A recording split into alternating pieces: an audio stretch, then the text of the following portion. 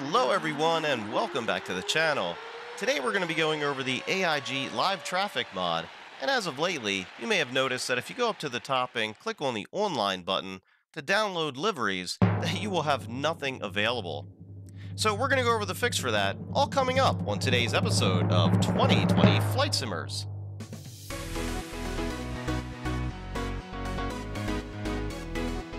Welcome back everyone. So let's get right into this for today, and if this video does help you out, be sure to go down below and hit that subscribe button and tick that little bell. Smash on that thumbs up button if you'd like to help support the channel. So the first thing that we need to do is to locate the AIG folder that we have on our desktop, and then we're going to highlight all of the contents of that folder and then just hit the delete button. So now we should have an empty AIG folder on the desktop. Next, if we open the community folder, you will see the OCI beta and the OCI beta CVT file. We are not going to do anything with those. We're going to leave those alone and do not touch those and do not delete anything there. Step 2 is we're going to head over to the Alpha India Group website, and we're going to go to the software and the downloads, and we're going to go down and click on the AIG Public Beta 1.1. Once you click on the file, it will download that to your web browser down here in the left-hand lower corner. We're just going to allow that to finish. So once that is finished downloading, all we need to do is give that a big old left click, and that should open up your unzipping program. Once that's done, we no longer need the AIG website up anymore, so we can go up to the top and close that out at this point. Then we're just going to go through and highlight all the contents in this folder, and then we're going to drag and drop that over to the AIG folder that we have on our desktop, the one that we had just deleted everything out of. Now that all the files have been copied, all we need to do is to double click on the AIG folder, go down, find the AIG application, right click, and then run as administrator. Click yes, and then allow it to load. And it's going to take a little bit of time because it's going to be just like the first time that you installed the application. You just want to read through all of the prompts that it's going to give you and answer accordingly. Once you do get through all the prompts, it will take another 5 to 10 minutes for it to load. Just allow it to do its thing and then come back to it. Once everything is just about loaded, you may get one more prompt that tells us that there may be some updates. So we're just going to click OK on this, and it will open up the AIG application file. And now you can see all the various installed aircraft and liveries, as well as if we click on the installed button at the top. If we click on the online now, we have all the different various liveries and aircraft in which we can choose for download.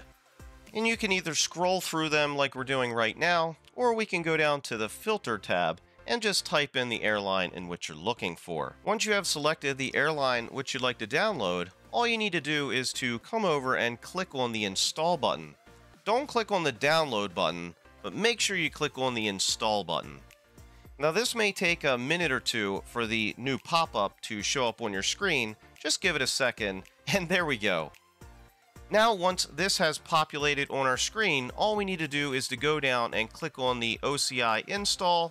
That will bring up our next pop-up window, and then we can just click on the install button, and we are all done. Now all we have to do is sit back and wait for it to download all the different aircraft and liveries for KLM, and once that is complete, we'll come back at you. Great, now that you have gone through and downloaded all the liveries, there's just a couple more steps that we need to go through just to make sure everything's going to run properly on the Microsoft Flight Simulator. First thing we need to do is to come over here and click on the Settings tab. That's going to open up a couple more options at the top. We're going to click on the AIG OCI button, and once we do, we want to go down and find and highlight the Verify Textual Format button. When we click on that button, you may think nothing's happening, but if we check down here in the lower right-hand corner of the application, you'll see the status bar with the progress. Once that goes through and verifies all the textural formats of all the different liveries, you're going to get a pop-up at the very end telling you that everything is done and we're all set to move on. All you need to do is click OK, and we just need to now go and click the Verify Setup button. Again, you may think nothing's happening, but just check the status bar down in the lower right-hand corner, and it is doing its thing.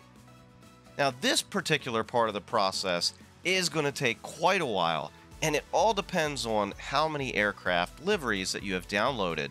So once it has gone through all the preliminary checks, it will then start opening up the individual airline applications and downloading all the liveries and updates for that. Now at this time, you do not want to touch anything. So you don't want to hit the install button and you don't want to hit the configure. All you want to do is to allow it to go through, and it will automatically download everything that it needs to for all of your liveries that you have downloaded. Again, this part of the process may take up to a half hour or an hour. Just let it do its thing. Once it finishes up, we'll come back at you and let you know what the next steps are. So once they finish, we will have a little pop-up that's going to show us that all the verification is done. At this point, all we need to do is to click OK, and we're good to go for that portion. Next, we just want to verify that we have everything else still set up correctly in the AIG. So if we go on the flight plan menu, we just want to make sure the AIG directory that we have in here still points to the AIG traffic controller application. If that has changed, you want to make sure that that is set correctly, and we should be good to go there. So once we have verified that all the information is correct, we just need to come over and hit the save button, and then we can go down and close out the application. Thanks everybody for joining us here today. If you have any questions, please post those down below in the comments section. Be sure to hit that subscribe and tick that little bell and smash on that thumbs up button.